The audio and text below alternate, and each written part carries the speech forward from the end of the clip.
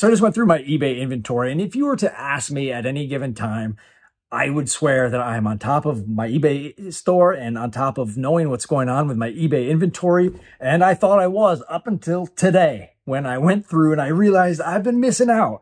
I've been overlooking some really silly things and missing out on literally potentially thousands of dollars worth of sales. And I wanted to make this video talk about what I missed out on and make sure you guys are on top of this, unlike I was, because this is a big deal. And I'm fixing that mistake today. Put that money back into my fancy pockets and into your fancy pockets by being on top of this stuff. So let's hop into the video, and I appreciate your time. Thanks.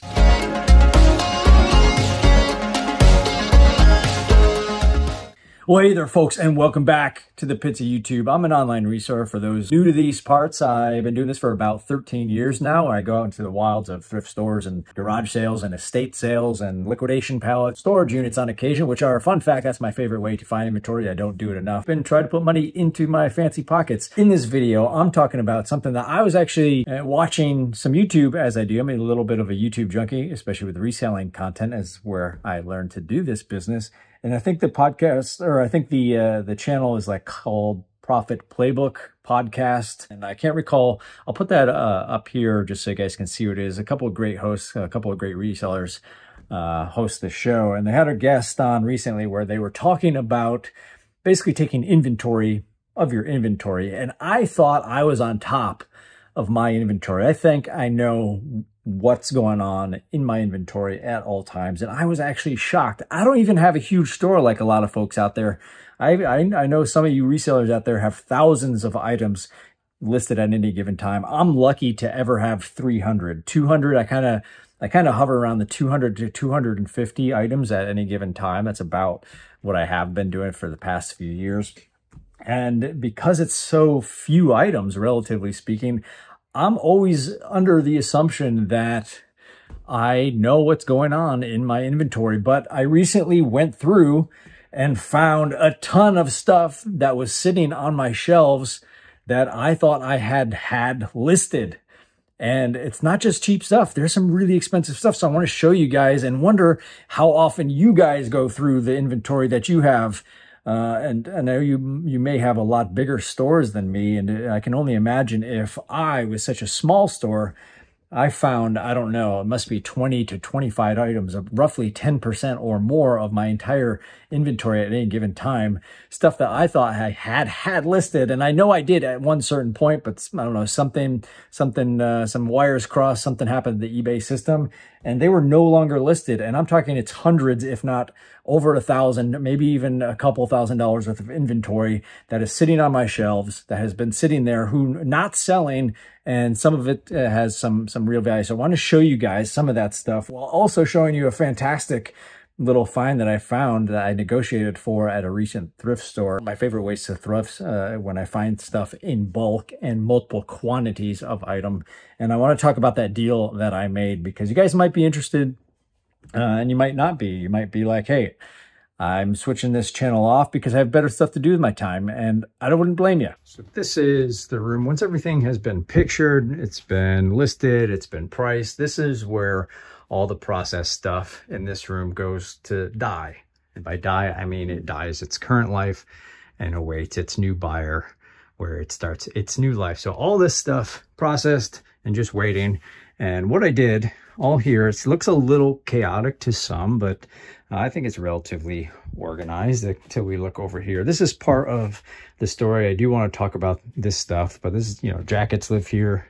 There's some shoes, just random boxes and bigger items over here. So what I ended up doing, this is the point of this video, was I went through all the shelves here in every bucket one by one, just to see kind of like what was inside. And I went through and I compared it to my active inventory on eBay, and I was actually shocked with the amount of stuff that was sitting in these buckets that weren't actually listed on eBay. They weren't in a draft form. They just didn't exist for sale on eBay.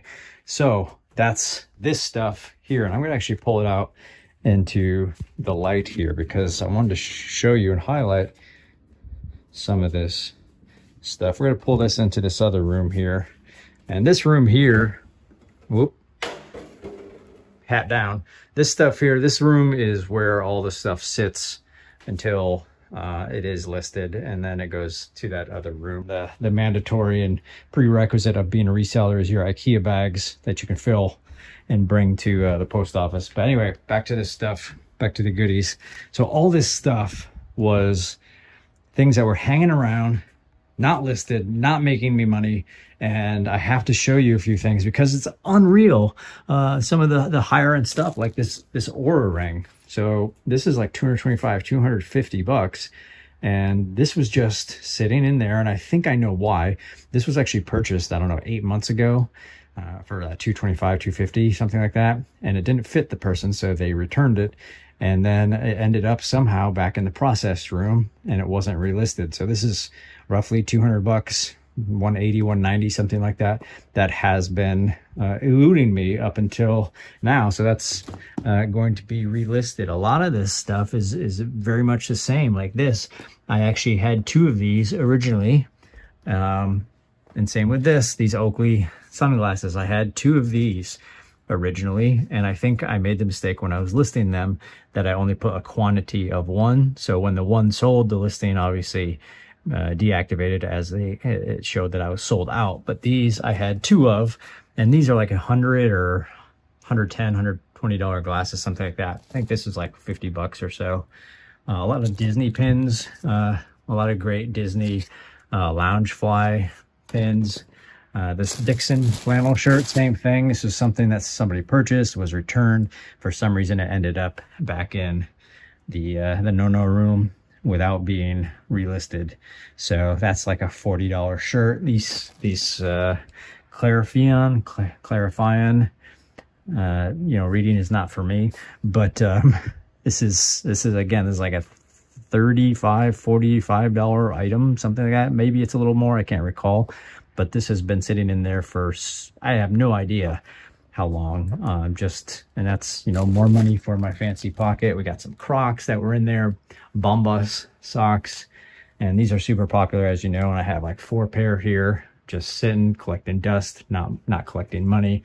A brand new Wii controller, I think that's like 50 bucks or so. So you can just see all this stuff is just stuff, it's over, I would guess by the time I add up everything here, it's over $1,000. This package was actually, this was something that someone bought, and eBay said not to send it out because it was through a fraudulent account, and somehow ended again up in the Goblin Lair no-no room, and it wasn't relisted. I don't even know what it is exactly, because it's been in there so long. So if it's what I think it might be, it's like a $40 or $50 baby item. So again, it's just all this stuff is just stuff that was sitting around and not making me money, that I'm glad I found it now, because we're headed into Q4 and there's an Apple to help keep those doctors away. So I know this lost/not lost inventory situation is not exclusive or unique to me. I know we're all going through this process of discovering things that we have in inventory that we think and assume are listed live on eBay, and then suddenly we figure out that, hey, this has been in here for a really long time. Let me check it out, and realize, oh, it's not even listed. So I want to hear from you guys about your process of keeping track, especially those who have really large stores. Do you use software? What do you do? Or do you just have keep mental notes? Kind of like that's kind of what I'm doing. Just really basic, primitive inventory, and assuming if it's over there. I have such a small store that I can't imagine that I had a problem, and yet there certainly was a problem. So let me know about how you guys tend to manage this inventory and log in your inventory, and how you keep track. And also, we're hopping in now to this fantastic deal that I made at a recent thrift store. My buddy actually owns a thrift store, and we traded merchandise, kind of like in the old Pioneer days. But check this out. It's a really fantastic deal. And I also wanted to mention this fantastic deal I made on all of these Funko Pops, and it's mostly these Art the Clowns, and then there's a few Ghostface from Screen and Terrifier, Art the Clowns from the Terrifier movie. I'm not sure if you guys are fans of horror films, but I certainly am. Which, by the way, shout out for my other channel, I'll pop it up here, Salem House Films. I actually work on and produce horror films for if there's any people out there that enjoy horror films. The films they make are not as quality as Hollywood films. They are indie productions, but you know, if you're a horror fan, you're a horror fan like myself, and we like making horror movies. So this is the one non-pop. And I do want to add that my friend and I who traded this deal, we both made out really well, I think, because I basically traded him stuff that doesn't have any value, even at a flea market. You know, I showed you a few things that I am bringing to the flea market, and it's not even of that quality. The stuff that I basically gave to him, his customers actually do buy at his store. It's like $1 to $5 items, you know, knockoff silverware or low-end silverware or utensils, or maybe like cheap Chinese, like manufactured, like an alarm clock or something like that, where it's just no name brand, just random, probably like, you know, $6 on Amazon type of thing. So I gave him hundreds of those particular items that I would have just straight up donated in exchange for, you know, he had these valued at his store for $8 a pop, and that's, you know, pun intended here. So even if I'm selling these for, say, 20 bucks, which I'm probably going to push like 22, 23, maybe even 25 bucks for these things, and that's all inclusive of shipping. Pops are one of those things, as we all know. People that buy these are sticklers for condition. I don't blame people. So they don't want, some people I should say, don't want to purchase this because it has a dent in the box. So that's part of this deal, is a lot of these, I think almost all of them, have some variation of denting in different degrees. Like this one's pretty beat up, you can see. I'm not going to be getting that $30 or $35 that they seem to be selling for. Maybe 20 to 25, somewhere in that range, and that'll be all inclusive of shipping. I only have 2 separate pops. Like the majority of them are this Art the Clown, and then there's only like 7 or 8 of these, and then almost 30 of the Art the Clown. So it's only 2 listings that I have to make, and I'll take a picture kind of. This will kind of be like a listing picture, something like this, where it'll say multiple available. They all have varying degrees of denting, and all the packaging has wear. And I'll take a picture and highlight some of the worst ones, just so people don't have the expectations. You know, I want to make sure people knowing that they are buying a damaged box pop figure. How do you guys do that? I'd like to hear how you would list these things, since I don't want to make 35 different listings just because they all have 35 different, you know, varying degrees of wear, as you can see. However, I know that it's not a bad idea, and some of you might actually prefer or say that that is the right thing to do, and that might be true. But I'm not going to do that. I'm just going to show that, you know, some of them, I think there's one of these has like a rip in the box. I'm not sure where it might be, but oh yeah, right there.